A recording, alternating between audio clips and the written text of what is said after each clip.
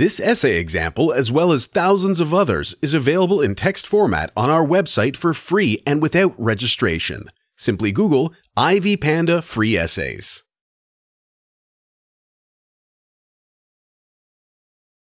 No one can deny that water is essential in supporting plant and animal life. Human beings need water daily for the proper functioning of the body, with doctors recommending at least 8 glasses in 12 hours. This supports the fact that water is an integral element in a person's life. Extreme lack or loss of water may lead to dehydration of the body and other health complications. For this reason, governments ensure that citizens have access to clean and safe water for domestic use. Clean water is essential in ensuring that no pathogens or impurities are ingested by people, either through direct drinking or through food. To attain these standards of water, purification is essential. Water purification involves physical and chemical processes carried out stepwise to ensure the water is safe and free from harm.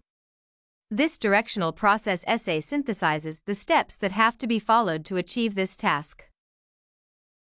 In essence, water purification denotes the process used to free water from impurities like bacteria and contaminants. Since the process aims to eliminate all the impurities present in the water, it is necessary to apply chemical and physical separation methods in an orderly manner. Nevertheless, the steps involved depend on the nature of the impurities present. An important fact is that water, which people consider to be pure, could be highly toxic, including rainwater, which has a host of dissolved chemicals and dust. On the other hand, water from rivers is considered to be more contaminated than that from wells. As a result, the former requires more purification steps. The first step in water purification is aeration. During this process, impure water is passed through special aeration tanks in order to expose the water to sufficient air. This exposure is vital in removing some impurities, which can interfere with the rest of the process. For instance, dissolved gases like carbon dioxide are removed. Additionally, the oxygen in the air plays a major role in oxidizing metals like iron into oxides, which can easily be removed. Besides the removal of chemical elements present in water, aeration is essential in removing water tastes and odor, which other factors may have caused.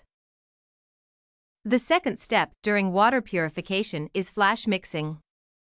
Some people consider this to be the first step in water treatment since aeration can be omitted depending on the status of the raw water. During this stage, chemicals are added to the water to eliminate some impurities and aid in the coagulation process, which takes place after flash mixing. Importantly, the amount of chemicals added at this stage largely depends on the nature of impurities identified in the water. Lime and sodium carbonate are commonly used in cases where the water is hard, say it has traces of calcium and magnesium. Chlorine is added if there are organic materials and bacteria. At this level, chlorine acts as a disinfectant. The water is then agitated for a period of between 30 and 60 seconds. If flash mixing is done in less than 30 seconds, there is likely to be poor mixing of chemicals that are added. On the other hand, excess mixing time may result in fragmentation of the flock formed into finer particles. It is, therefore, important to establish flow rates to ensure the amount of time required to carry out the flash mixing. The third step in water purification is coagulation. This step is also called flocculation. During this process, the mixing of water, initiated in the previous step, is continued slowly to allow for a complete reaction of chemicals. Upon reaching, there is the formation of removable solid particles called flocks. If mixing is done at a higher speed, the flocks are likely to break into smaller particles, which might not be easily separated using filtration or any other viable method. Basically, coagulation is essential to eliminate turbidity, which is described as the hazy appearance of impure water caused by soluble impurities. Water with high turbidity is usually hard to disinfect during the purification process.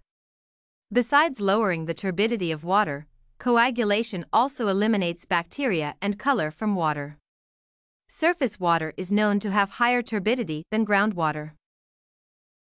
The removal of floc is done through the process of sedimentation, where water is passed through a sedimentation basin. Due to gravity, the solid particles settle at the bottom of the basin, depending on their size.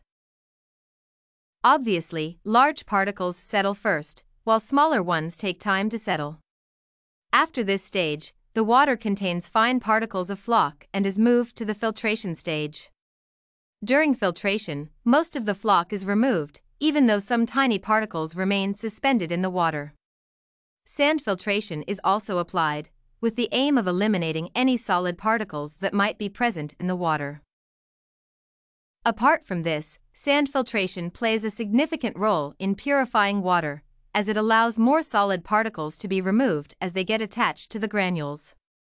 For efficient sand filtration, the sand is occasionally cleaned to remove a covering of floc, which forms during the filtration process. The removal of this sheath is done by the use of purified water, which is poured on the sand by stopping the flow of partially treated water. Once the water has been purified, it goes through a disinfection process, also known as chlorination. This stage is critical in guaranteeing the safety of water before it is channeled into the distribution system. Of great significance is the fact that disinfection removes bacteria, which might be present in water. This process also ensures that there are no disease-causing organisms in water before it is distributed for drinking. Chlorine is the most commonly used chemical during this process because of its chemical properties. Unlike any other chemical that one may prefer, chlorine is a potent oxidizing agent. It is, therefore, capable of removing ammonia, which is not healthy. Additionally, chlorine is essential in the oxidation of iron, manganese, and hydrogen sulfide. Lastly, chlorination regulates the taste of water and destroys any organic matter present in water. From the above stepwise view, it is evident that water purification requires organized procedures in order to obtain water that is safe for drinking.